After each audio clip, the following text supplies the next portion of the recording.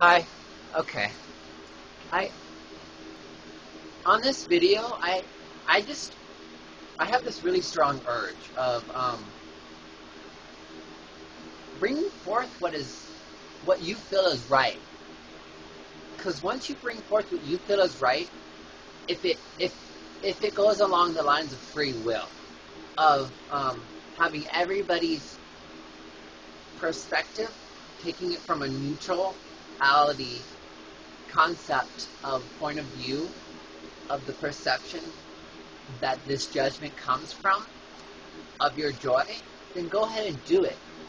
I was watching this video and this guy was like, if it makes you happy and you're being kind to people, what can go wrong? What are you doing wrong? It's just I like to say it's silly, because it's the most preferable way of saying of how silly it is that you think that by doing something that makes you happy, you're doing something wrong. It's really, you may not have the entire understanding of whom you are, your true self, your essence, where you came from, why you're here, what are you going to do in life. But the only way you're going to be able to find that out is if you do what you feel that is right. And by being kind, what are you doing wrong? Like, anything. Because everything is a perspective. Everything is a viewpoint. Everybody is in balance with each other. So once one person says no, the other person says yes to the exact same thing. It's called neutrality. It's from one perspective to the next. You bring it forth, of good or bad. It's the same thing. You can fluctuate. But not just to repeat myself, but if it is your joy, then do it. Like I was saying, you may not know your background, your true self and whatnot, that you are an essential part of the whole of what is the universe, what is everything. Even if you just think there is nothing, aren't you still part of the whole of what is Earth? You're still a part of it. You still count. You're still equal to everything. Your opinion counts just like anybody else's opinion counts. This video, yes, is directed to people doing what they want in a kind, loving way, but also to get people to look and see that, hey, this law that says this doesn't make sense. It has no standpoint and needs to get revamped. I'm talking about, let's take it home. Let's hit the ball in the ballpark. Marijuana, weed. Not because of anything else, but if it brings joy to someone, then do it. Like driving. I can kind of understand that to an extent. Because when we have this technology, and everybody could be equal because of this technology, but because people saying that you can't live your joy, that you have to do this, this, and this in order to get this, when in all actuality, there's free energy where you can grow your food inside. I mean, like, instead of having a farm outside, you grow the food inside. So all year round, climatized, and bug-free, and drug-free. Like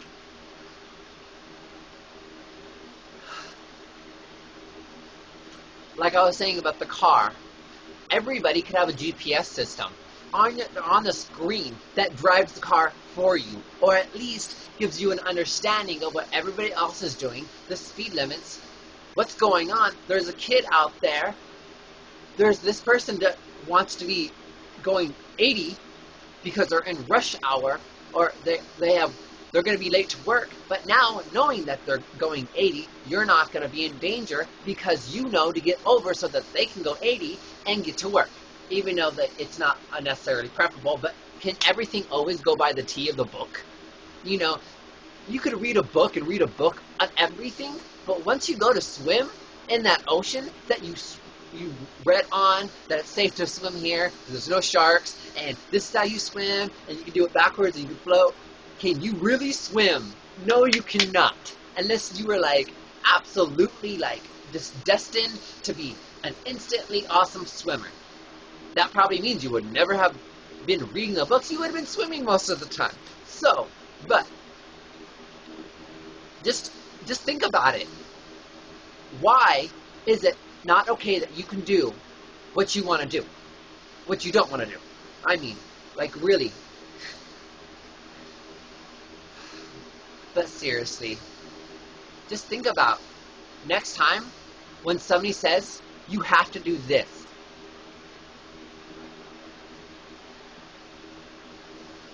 You don't necessarily have to do anything. The only thing that you ever have to do is be you. Be the best of you that you can be at that moment of you being. Because if you need to cry, then cry. It's okay. It's okay. It's okay. You need a hug? I'm going to give you a hug.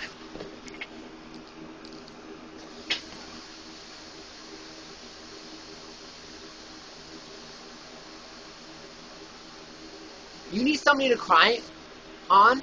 My shoulder's here. Understand that it's okay to cry, to yell. But it's not okay it's not preferable to take your anger out on somebody else when it was this person that got you angry in the first place. But in the same sense, it's not okay to take your anger out on that person that got you riled up in the first place. Because who chose to do it? You did. You chose to get upset. Because how do you know that that person isn't walking a fine line of breaking down and just saying, no more, I'm done. I'm calling it quits. Bye-bye. I'm severing this link to this body right now. I'm done. How do you know that's not how that person's feeling? By that one tiny outburst to the overall day, because that's the only moment you see of them, so it's the biggest moment of your interaction. You're going to base it on that when it's the only reaction you had of them? And maybe you had a bad day, but does that mean you really should take it on them because you chose to look at it from a point of view of unpleasantry instead of neutrality, bringing both forth and looking at it from a positive perspective? You chose to look at it from this perspective, which is okay. That's beautiful. Why? You want to learn something from that. But it's not okay to do that because it's not even to a certain point. It's not preferable to beat yourself up because you don't want to take it out on somebody else, and you don't want to take it out on that person that made you feel that way, which is really yourself, or that other person that assisted you, because it's a team effort of feeling that way. That's why you need to forgive yourself. You need to move on and forgive yourself, or you always will feel stuck and you'll never, ever move on. Because forgiving yourself, here's the kicker. It's give for. It's a backwards thing. It's backwards and mixed up. Give for. Forgive. Because once you forgive, once you give for, you're going to feel so much more better about yourself. So much more liberating, freed, and just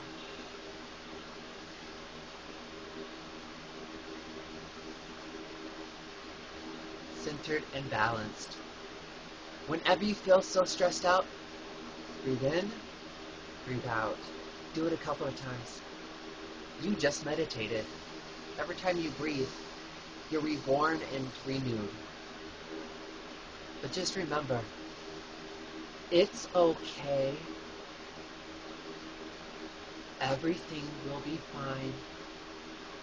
Don't beat yourself up. Everything happens for a reason. If you take it from a neutral point, you can understand it in a sense of what it means to be clear and direct in that decision making of being able to see both sides,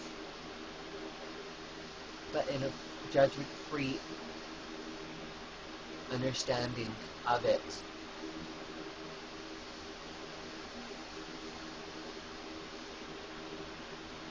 It's okay. It's okay. It's okay. It's okay. Hug yourself. Hug yourself. Hug yourself. Say it's okay. Stop this video and say it's okay. Even though it's going to be, I don't know, but just, because if you don't want to hug yourself, who does? If you don't want to be around yourself, then who does? That's why it's so essential to take that 5 minutes of your day. Some people only have that 5 minutes. A minute here, a minute here, a minute here. But that 5 minutes can make you happier. You're able to see, oh, this is why that happened. Yes, I was late to work, but you know what? I got to listen to my favorite song. There's always a positive and negative to everything. If you always intend to look at the positive things, that's how your day will look, and that's how what you give out positivity, that's what the universe is going to give you back, because what you give out is what you get. It's give and take. But if you wake up each day and say, today, before you even open your eyes, say it's going to be beautiful, it's going to be amazing, I'm going to learn so much, I'm going to grow and be centered and balanced for my skills and my gifts, and I'm going to be able to hold the space for everybody else to understand. But most of all, it's okay. It's okay. But every now and again, hug yourself, love yourself, breathe. Even if you're just standing and somebody's talking to you and you're upset, just be like, you know what? And then go back at it. Because if you snap at them, you're giving them that energy that you want them to snap at you. Because everything is a 360-degree mirror from the inside out. It's a direct way of seeing what's going on with yourself. Like I said, you may not understand your whole background of whom you are, what part you are. Even if you don't believe in all that, your part here in the world. But even if you do believe in all that, there's always positive, negative, positive, negative.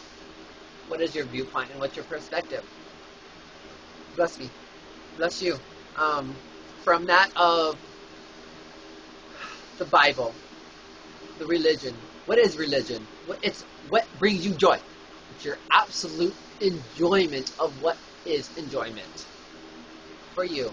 That's what the religion is. But from the Bible, if it doesn't end in love, is it really God?